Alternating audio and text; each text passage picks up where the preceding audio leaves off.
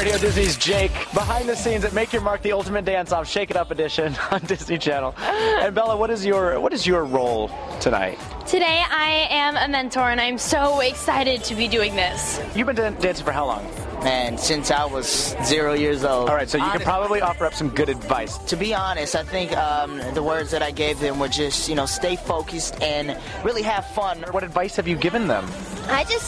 My main advice to all of them is just to, go out there and live their dreams and kind of let all their insecurities, all their worries, just leave that off the stage. As soon as you get on the stage, just let it all go and just have fun. How do you do that? You do it because you're on set, you're acting. How do you get rid of nerves? I think it's all about just the moment and being in the moment. And sometimes it's hard, because sometimes, you have all those butterflies and all those worries.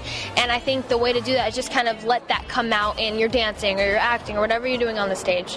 I'm so excited to see China perform because she's doing the monster song. The monster. Yes, and that is the Shake It Up song. So we're so excited to see her perform it because, well, she's a great friend of mine and she's a great singer. China Ann McLean, how are you? Oh, I'm really good. How are you, Jake? I'm doing great. So it's like, all these people, they're singing and there's dancing. One of them is going to win. What advice do you have for them? Because you're like the same age as them. Yes, actually. I would definitely have to say, have fun. Like when you're performing or when you're dancing or whatever, you should just have a lot of fun with it because people can really tell on your face when you're just dancing and having a great time.